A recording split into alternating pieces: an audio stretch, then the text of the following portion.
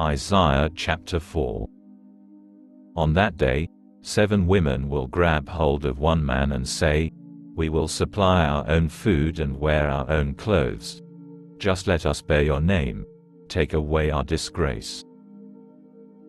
On that day, Adonai's plant will be beautiful and glorious, and the fruit of the land will be the pride and splendor of Israel's survivors.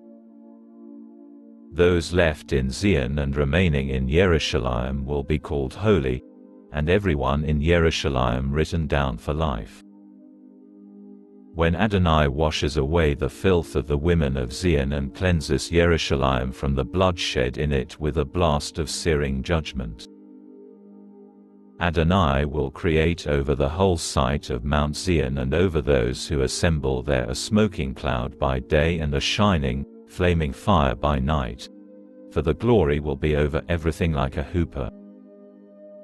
A sucker will give shade by day from the heat. It will also provide refuge and cover from storm and rain.